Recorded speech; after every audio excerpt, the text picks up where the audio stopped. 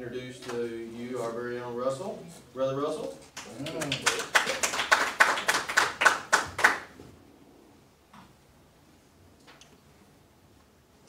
It is a privilege to be here today. And the pastor asked me I guess it was about a month ago, if I had a word, and I did. This is not the word that I had at that time. But you know, God that knows what our needs are. And my time was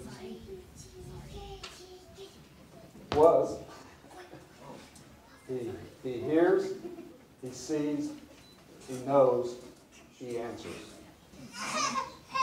We have all heard the story of Moses. We heard it in our Sunday school classes when we were little. You know, and I want to not so much talk about that part of it, but there's some things that the Lord has really begun to deal with me on about the story of Moses. Whenever he was born, Pharaoh was concerned about the children of Israel. He said, they're getting too big. They're getting to be too much. Let's put a task on them, because what if they join our enemies and fight against us? Pharaoh was prophesying right then about what Moses was going to do. He was going to take the children of Israel and he was going to fight against Egypt.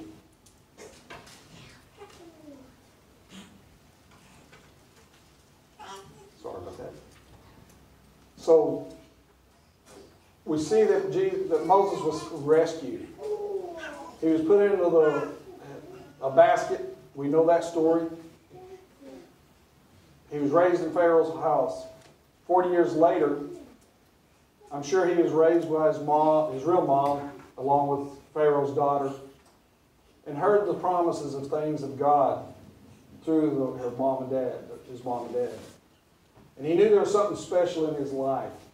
And at the age of 40, he took on his own self to do the thing that he thought was right. He killed an Egyptian and buried him in the sand.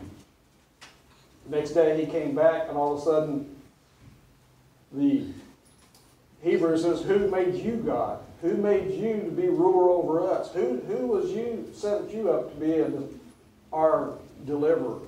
Again, another word has come forward.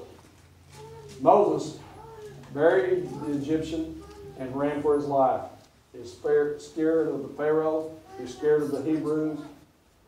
So he left. We ourselves, we try to hide and bury the call, the vision, the dreams that God has given to us in our hearts and our lives. And sometimes we run from that message that He's laid upon our hearts and in our lives. Whether it's our salvation of our families, or whether it's sickness in our bodies, whether it's whatever that God has spoken to us and said that we are going to be able to do, we bury it, we put it in the ground, and we run from it. We go another 40 years. Moses is out taking care of his father-in-law's flock. And in that custom, in that part of the woods, in that desert area, there was bushes that would catch on fire and burn up and go away. Moses looked, and he saw this bush burning, but it wasn't burning up. And he said, y'all stay here, I'm going to go check this situation up. And what I look at this burning bush is, whatever God has called and put in your heart and your life, it's going to continue to burn. It ain't going to burn out. Whether you run from God, whether you run from that call, whether you run from that mission, whether you run from whatever area that God has spoken to you in your heart and your life, He sees and He knows and He hears where you're at. And He said, and I can see Moses coming up, and all of a sudden God says, I am the God of Abraham, Isaac, and Jacob. And he falls to the ground because he realizes that call that was on my life that I ran from, God is still there. It's still there and it's still mighty. Then all of a sudden, once we began to do it ourselves, we began to say, God, I can't do that call. And that's what he began to do. I can't go. I can't go. I can't speak. I can't do this. And my problem with Moses is he was raised in Pharaoh's castle. He had the best teachers. He had the best instructors. How could he not speak if he had the best of the best? It's just a cop-out. And that's the way we do. We know what the Bible says. We know what the Scripture says for us to do. Let's go to Exodus 3 and 7. It says, "And the Lord said, I have surely seen the oppression of my people who are in Egypt, and have heard their cry because of their taskmasters, for I know their sorrows. So deliver them out of the hand of the Egyptians, and to bring them up from the land to a good and large land, to a land flowing with milk and honey, to the place of the Canaanites, the Hivites, the Amorites, the Perizzites, and the Hittites, and the Jebusites." They're kind of like the arthritis, the Rice brothers. Okay? "Now therefore, behold, the cry of the children of Israel has come to me, and I have also seen the oppression with which the Egyptians oppressed them." And when Pharaoh drew, that's the next one. That's later. So what was Pharaoh doing? The 40 years before this time, they were putting taskmasters on them. They were building brick. They were building mortar. What do you do with brick and mortar? You build walls. You build buildings. They were building temples for the Egyptians. They served all these different gods. They served other entities. They had multiple gods, and they were building these walls. And the same way with them, they began to cry, "God, you got to protect us." And as they was helping build the walls, they were building a wall around themselves. How many times are we ourselves doing that? We're building walls around what God has spoken to our heart and our life. Whenever he said, I will save your family. I will heal you from this sickness. I will do this and I will do that. And then all of a sudden we don't see it exactly the way we think it's going to happen. We begin to build walls around and say, well, God's not answering me. God's not hearing me. And whenever you build that wall, what the devil is trying to do is cause you to be where you can't see what God's doing. It's blind in your view, but God still sees where you're at and what you're doing and what you're going through. He wants to destroy you, just like Pharaoh wanted to destroy the children of Israel. He wanted to keep them down. He wanted to keep them apart. But Pharaoh didn't realize the children of Israel was going to be large anyhow, because that was a promise to Abraham. And God's promised you and I things in our lives that we're going to see, and they're going to happen no matter how many Pharaohs come into our heart and into our lives, that we're going to see that God's going to cause His Word to come forth.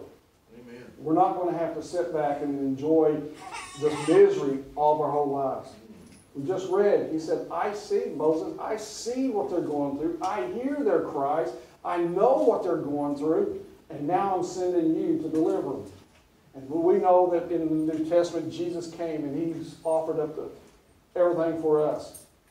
But yet, at the same time, whenever we began to walk with God, we began to move in things that God is calling us to do, we're going to have some struggles because the enemy doesn't want us to succeed.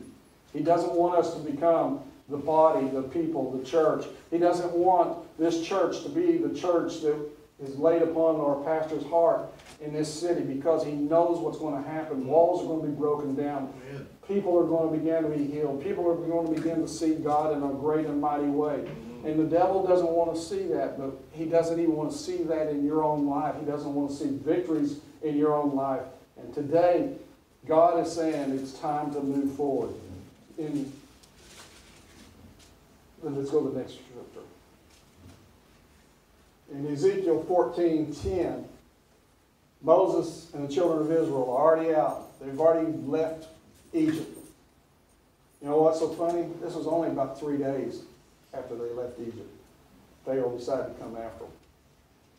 It says, and when Pharaoh drew near, the children of Israel lifted their eyes, and behold, the Egyptians marched after them. So they were very afraid, and the children of Israel cried out to the Lord.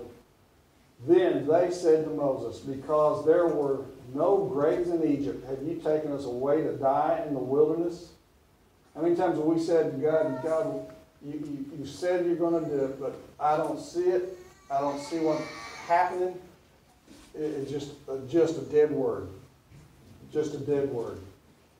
He says, why had you so dealt with us to bring us up out of Egypt? Is this not the word that we told you in Egypt, saying, let us alone, that we may serve the Egyptians? For it would have been better for us to serve the Egyptians than that we should die in the wilderness. You know, how many times have we said, I should have just stayed at home. I shouldn't have gone to church. I shouldn't have done this. I shouldn't have gone there. I shouldn't have said that at work. I should not have prayed over my food in a restaurant, because people they don't understand. All these kind of situations are adding up. But it says, Moses said to the people, do not be afraid, stand still and see the salvation of the Lord, which he will accomplish for you today. For the Egyptians whom you see today, ye shall see again no more forever. That Egyptian, that thing that's been holding you back, that's been destroying you, today is the day that you're not going to be affected by it anymore. Amen. Because God said, He told Moses to keep that in your heart, to stand up and move forward, to go on. Let's read the last verse I got up there. 40:21. The Lord will fight for you, and you shall hold your peace. And the Lord said to Moses, why do you cry to me? Tell the children of Israel to go forward. Sometimes we come to a situation in our life, just like the children of Israel. Our enemy's behind us. The Red Sea's in front of us. There's no way out. We come up to a wall, and the wall's there. We can't go this way. We can't go that way because that's where they're at. Sometimes God is putting us in a position where the only way that we're going to be able to see what God is wanting us to do is that it's His victory, not ours. Amen. It's His victory and not ours. Moses tried it once, and he failed. He killed the Egyptian, but that was just a small thing. Here, they killed, no telling how many. You know, and archaeologists have found under the Dead Sea about this area where they're proving these scriptures are being true. They're finding chariots and stuff that are underwater. They're discovering them now. So it's proven fact that this took place. And it's a proven fact in our own lives whenever we began to allow God to move in our hearts and our lives, that we're going to begin to see great and mighty things happening on us. Whether it be our jobs, whether it be our kids, whether it be our family that we're praying for, or whether it be whatever the situation. Maybe it's just a spiritual thing that you're going through in your own life that maybe your husband and wife don't even know that you're going through. But you've been crying out to God and you're saying, God, I need help. I need deliverance from this. I need set free because it's holding me back. Then all of a sudden the Lord is saying it's time to go forward, to move forward into that area that you've trusted in me and allowing me to do the things that I need to do. Because too many times we've come to that wall and we say, okay, we can't go back. Let's go back to bondage. Let's go back to Egypt and let's live in that life that we had. And yet God says, I'm taking you to a promised land. He's promised each and every one of us something better than what we are right now. Amen. He's promised us better things that we're going to accomplish in our hearts and in our lives. I'm not saying just as a church. I'm talking about even in individual lives. What God has spoken to you. Maybe years ago you had a burden in your heart for something to happen, and you haven't seen it, and every once in a while it comes back up. God is saying it's time today to take a new step forward and begin to allow Him to do the work that He said He's going to do, because He hears you. He knows where you're at. He knows exactly where you're at. You know, and I was thinking a couple of weeks ago when the pastor was preaching on Job, and the scripture that stuck out so strong to me was, have you considered my servant Job? You know, the situations that we're going through in our life, I'm just wondering if God ain't up there saying, hey, have you considered my son Calvin? Have you considered my son Chris? And it takes on a whole new meaning for me. It's for the things that I'm going through in my own personal life. Instead of trying to blame God for it, that why are you doing this? Why are you doing this? Maybe it's a point to prove to the enemy that he ain't got nothing on us. Amen. You know, he ain't got nothing on us. Pardon my English, but that's not texting you. But we've got to learn that it's not what we think it is. Amen. It's not what it assumes to be, the appearance of it, but there's those walls, those things that we've got to break down, and today is the day that we've got to move forward and allow the presence of God to saturate our hearts and our lives in such a way that we begin to sense and realize that He is in control. He knows our hearts. He knows our cries. He knows our thoughts. Maybe we're saying, I wish I could be a better person here or whatever. And God says, I hear it and I understand what you're saying. It's not because of your selfish needs. It's because it's something I've placed in your heart and your life. You know, and that's where we've got to learn to allow Him to move in a mightier way. You know, we've just allowed the enemy to kick us around. You know, we've been in bondage. We've been like the people there. Moses, we could have done this. We should have been back there, but God had a better plan for it. And most of them didn't, every one of them didn't get to go in because of their unbelief. And I don't want that to happen in my own life and in your life because of unbelief, that God can't take us to that point in our lives that He wants to take us to. Because He desires for us to be above and not below. We're the head and not the tail. You know, we're a royal priesthood, a holy nation, a peculiar people. I say we are a peculiar people. You know, we're not like this world. We're in the world, but we're not like it. And that's what God wants us to do. He wants us to begin to see that He's got it all under control. He understands what you're going through. He sees where you're at. He knows what you're doing. Yeah. And He's saying, move forward, not to go forward. I'm not going to those other scriptures. So that's what's been on my heart this week. And Lord wants you to know that He does care. And He understands the circumstances and the situations that you're going through. And He wants you to just give them to Him. He wants you to realize that He is in control.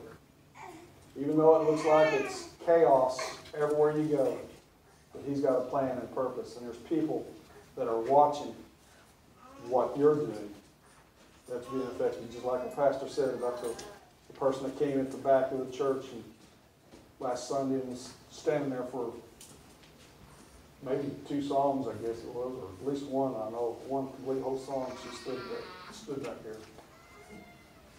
And that's why God is causing there to be an awareness of what's happening.